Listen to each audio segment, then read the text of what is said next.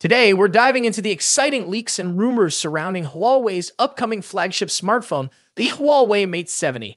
After the tremendous success of the Huawei P70 series, or should I say the Huawei Pura series, anticipation for the Mate 70 series is through the roof. So let's get into what we know so far. First off, let's talk about the launch date. Based on the latest leaks, it looks like the Huawei Mate 70 series could be hitting the shelves as early as September or October this year. And as usual, the leaks and rumors are already heating up. A new leak suggests that the Huawei Mate 70 series will bring significant design upgrades compared to its predecessor, the Mate 60 series.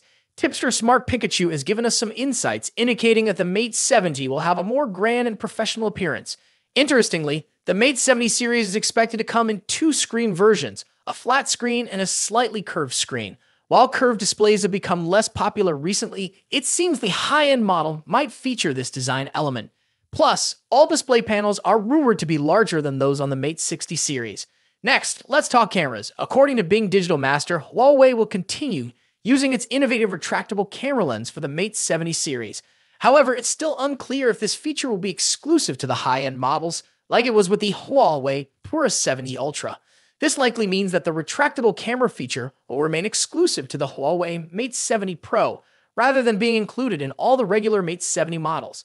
Now let's dive into the camera specifics.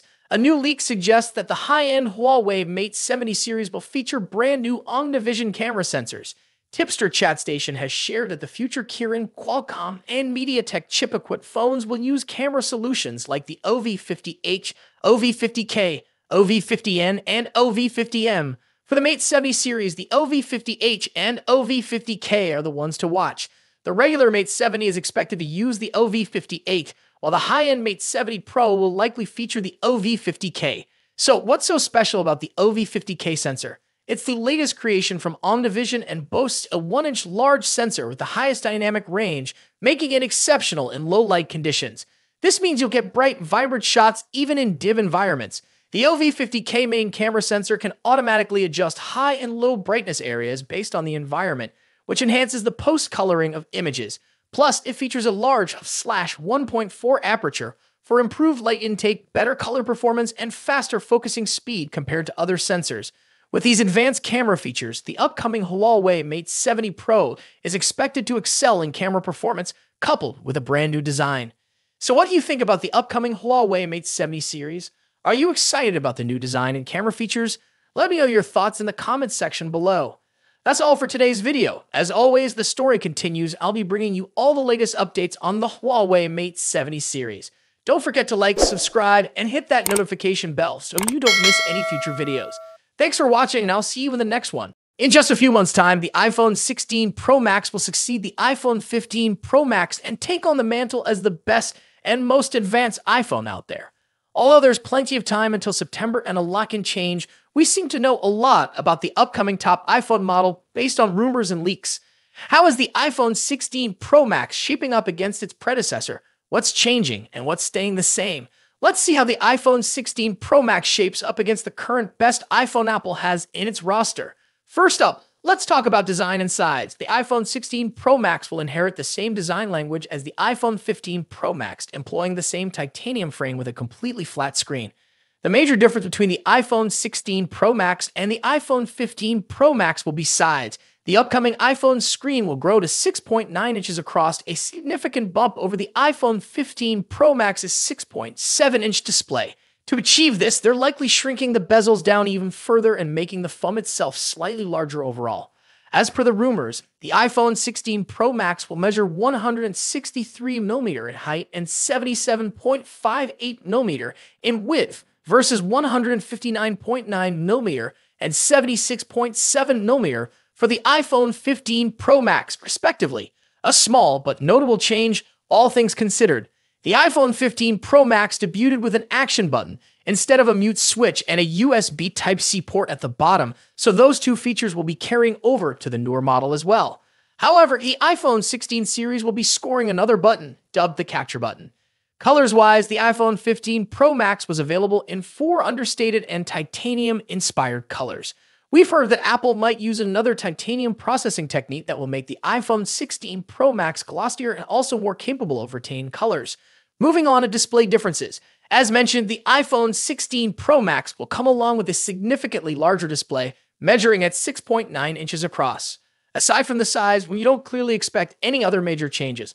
We're certainly getting a liquid Retina XDR display with an OLED panel delivering superb colors, contrast, and exceptional maximum brightness. The screen will support 120Hz ProMotion refresh rate, making scrolling through the interface and on-screen content way smoother. Now let's delve into performance and software. The iPhone 16 Pro Max will feature a second-generation 3nm chip, possibly dubbed Apple A18 Pro. As one can imagine, we expect that the Apple A18 Pro will have better performance than the Apple A17 Pro. Due to the heavily rumored focus on AI for both iOS and the iPhone 16 range, we expect that the iPhone 16 Pro Max will come with a much improved neural engine to take care of all the generative AI features.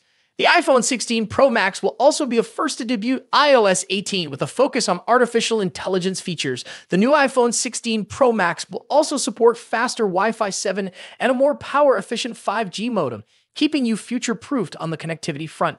Let's talk about the camera. As the iPhone 15 Pro Max delivers a host of important camera features, chief among which is the new 120mm telephoto lens, the iPhone 16 Pro Max could finally address one of the forgotten cameras that hasn't recently scored any significant overhauls, the ultra-wide. Analyst Ming-Chi Kuo believes that Apple will be introducing a 48-megapixel ultra-wide camera on the iPhone 16 Pro Max. When it comes to audio quality, iPhone Pro Max devices are always up there with the best, setting the benchmarks for all other manufacturers to measure up against.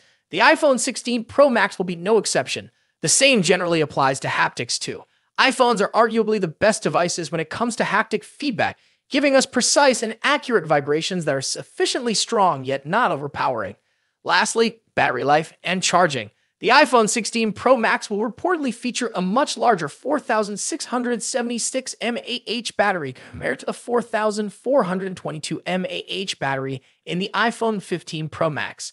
Charging-wise, we haven't heard anything about a potential charging speed increase, but we hope to see one on the iPhone 16 Pro Max.